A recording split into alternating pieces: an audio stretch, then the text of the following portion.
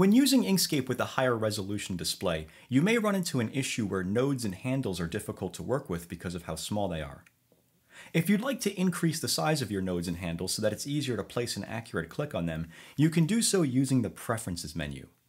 If you're a Windows or Linux user, just come up here to where it says Edit and look for where it says Preferences. If you're using Mac though, just come over here to where it says Inkscape and choose Settings. From the Settings menu, we're looking for the Interface option, and then over here you should see a slider that's titled Handle Size. Now as I bring this slider to the right, you can see the size of my nodes and handles are enlarging like that until I bring it up to a max size, which is something like that right there.